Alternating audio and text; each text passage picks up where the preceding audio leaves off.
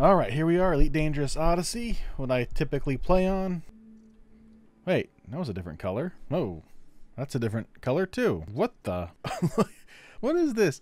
Oh my god, it's a different HUD. My GUI UI is a different color in Odyssey. Do I like it? Do I like it? To be honest, burnt orange is one of my favorite colors, and I really like it for HUDs, especially sci-fi type HUDs, so I definitely don't dislike the color that is standard in Elite Dangerous. But it's not my channel colors now, is it? Purple, black, white, those typically are my channel colors, so it does fit a bit better. Is it hard to see? Not in any meaningful way. I might brighten it up, but then again, having it really dark in the cockpit really helps space stand out better. This is called Bell Purple. It's a theme that you can apply to your ship. I'm going to go ahead and show you how to change your cockpit layouts in Odyssey relatively quickly and easily. Some of you may know ways of changing your cockpit colors by going into the DLL files or some change in the numerical values. And it can change the color in general all across the board and then wash out all the pictures and other things too. But to have true control over the UI and actually pick the different colors for the different aspects of it, I mean, you can pick the brightness of everything, what color your shields are, what color your ship is, what color the UI is, what color this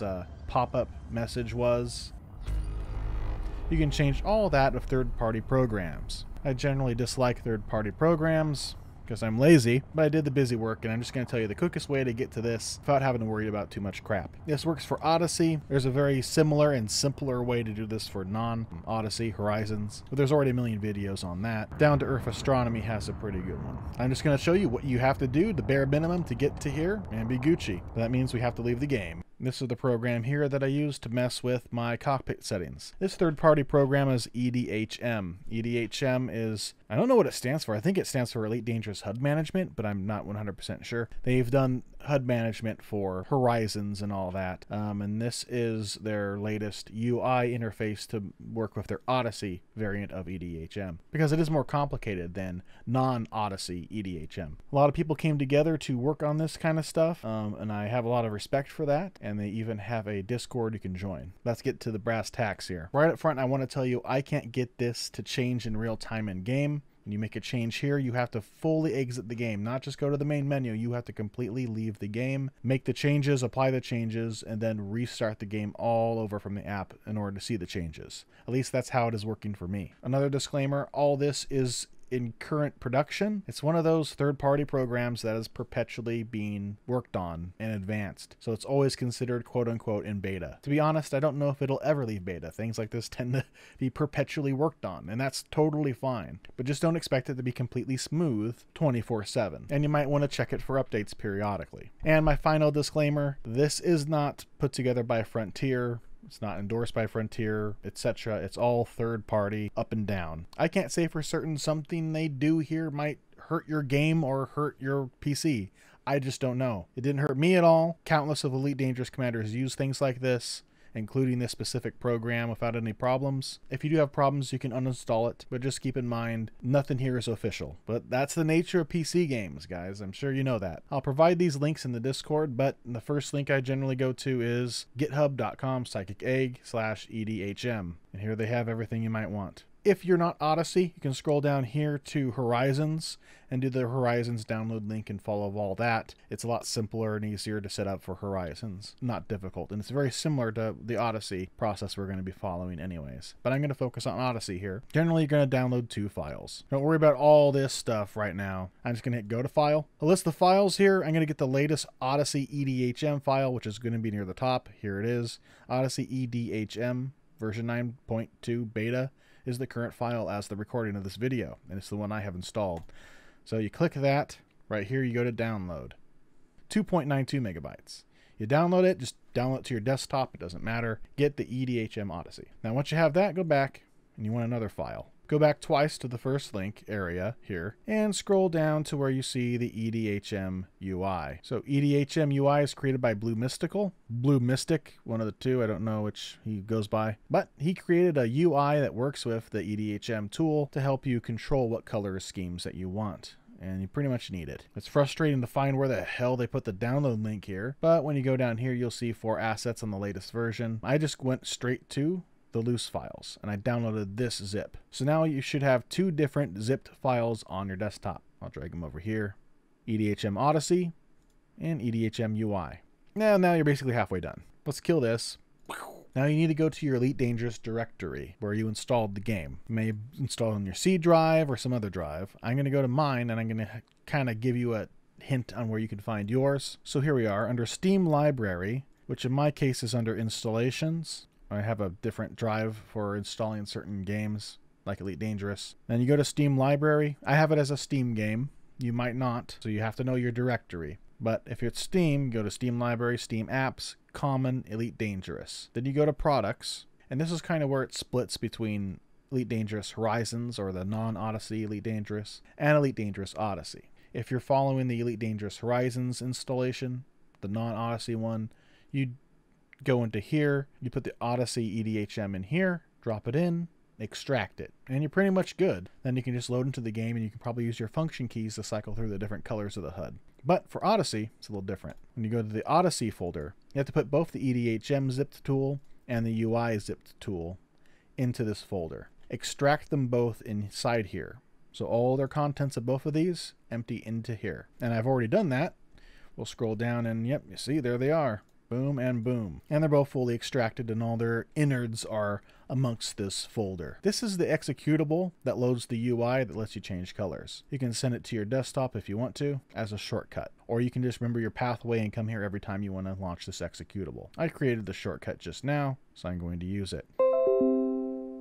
You might get some pop-ups saying, welcome Commander so-and-so, what's your face? Now you're not going to see this right away. It's going to ask you the pathway for Elite Dangerous Horizons and Elite Dangerous Odyssey. I could not continue in this app until I put in both pathways. The pathways are easy. There are these pathways back here under Elite Dangerous Products. This is the full pathway, including the Elite Dangerous 64 that it wants for Horizons. And this is the full pathway, including Elite Dangerous Odyssey 64, that it wants for Odyssey. You have to copy this whole pathway by just clicking inside the field and right click and hit copy. Then you can close that and right click and paste and have the pathways that it wants, and then accept, and then you're good. And it brings you to this screen. If you happen to load Elite Dangerous at this point without even messing with this yet, your color scheme is going to be all over the place. It's going to be random colors. It's kind of showing off that it's working, right? To change those colors, you come here. First things first, I would update this. Go to main menu, go to update EDHM mod. Hit that immediately.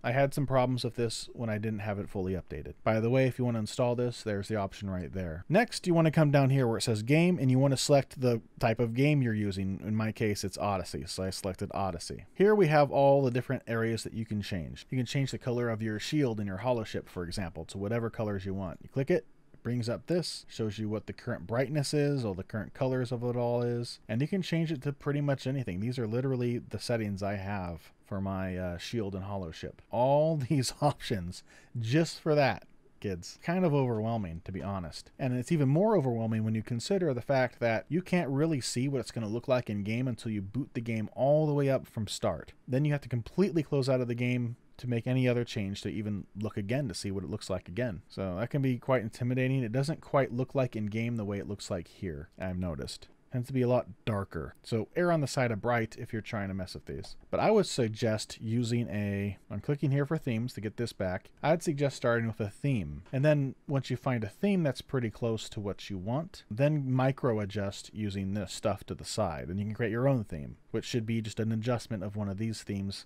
on the right hand side here. That way you don't have to waste so much time getting what you want. But yeah, you got pretty cool themes here that people have already discovered look pretty nice. Again, I selected this one here, which is Bell Purple. If there's themes that you really like, I would star them to favorite them. And I'd also select them and hit save theme up here, so make sure it doesn't disappear in an update or something in the future, something like that. Once you highlight the theme you want, hit apply theme up here. And then this should pop up saying visual theme applied successfully. If it pops up with a warning, usually it'll say, hey, this is not currently an Odyssey theme. That happened to me for a while, but that was corrected when I went up to main menu and I updated EDHM mod. For some reason, when I updated this, all of these themes were replaced with Odyssey themes, and I didn't have that problem anymore. That's pretty much it. I saw Bell Purple, I liked it, I applied it, and now you've been caught up to where I am. And it looks like that's the default orange that I can go back to if I want to go back to the default orange, which I very well may want to go back to the default orange. Clean slate looks pretty nice though, because it's a much brighter and lighter color scheme. I might just try this really quick. Apply theme. Yeah, applied successfully. And I'll start Elite Dangerous. If Elite Dangerous was already open when I applied that theme, I would have to exit the game and restart it. But I was already exited out of the game, so I don't have to do that. I can just start it up and hopefully the theme will be applied. As we can see, the colors are already looking different. Oh, that's a good color. I like that color. Yeah, that's my channel theme color, right? Oh, wow. So yes, it did apply the theme. It is a purple and is a lot brighter. I really like this one. I think I like it more. Oh yes, I really like this one. Those are still brightened up yellow. The fire symbol down there is still red. I like that. Let's see what this looks like. That's green? Oh, it's charging up green. That's just a light color. Might be too light. I might lose it in some bright lines. So the alerts I might darken. That alert, I might darken it or make it more richer in color, so I don't run the risk of losing it in an emergency, I guess. And I don't care for the green on the sides. Really, any other color would be better. Blue, even red, orange. Wait, let me see. Okay. Combat mode switches it to that gradient, a nice gradient from purple to very light purple. I really like that. I want that same color scheme on my Discovery. Well, maybe I do want it as a different color, so I'll be more readily able to tell the difference. I don't know. I'll have to play with it. I love the gradients on the system engines weapons. So there we have it. I think I'm definitely going to go with a slight alteration of this theme as my main color scheme for a while. Especially since I just released the Tetco Kovas pack in my last Elite Dangerous video, where you can build your own Tetco Kovas voice cockpit assistant using voice attack. So I'm going to be all kinds of third-party program balling in Elite Dangerous here pretty quick, kids. Gonna be sweet. I love customization. Honestly, I have nothing but respect for the people who make these types of programs, and I would love it if FDev got involved in some small or large way. If I were to make a spaceship game, I would have made this as just part of the game, to be honest. I'm going to provide a link to the main hub of that EDHM site, but I don't think I'm going to provide direct links to those exact files because, again, they're updating those files constantly. So by the time you see this video, they might have new versions, in which case you should get the latest version. Anyways, until next time, cadets. A special thank you to all the patrons that make these videos possible. This month we have our first ever Geist Admiral, Kyle of White. Thank you, Kyle, you are a legend. And we have our Geist Wing Commanders, Commander HD4-1117, Commander Irish Love Circle, Glintwine, Valor, Yuri Terraday, and ZZZZTXR. And thank you to our Geist Cadets, Amy Hunter, Danny Taylor, Dreadnought CMV 301, Fluffy Bunny 1, Hilo Mars, Mog Bish, Royal Gleaves, Trocads, and Travis Warren. And our Geist recruits, 84 Bandwagon, Blood Butcher, David Lissel, Feldshammer, It's Deer, Joe Osborne, Joshua Meserve Jr., Eric Gonzalez, Paul Calvin, and Slave. Until next time, cadets.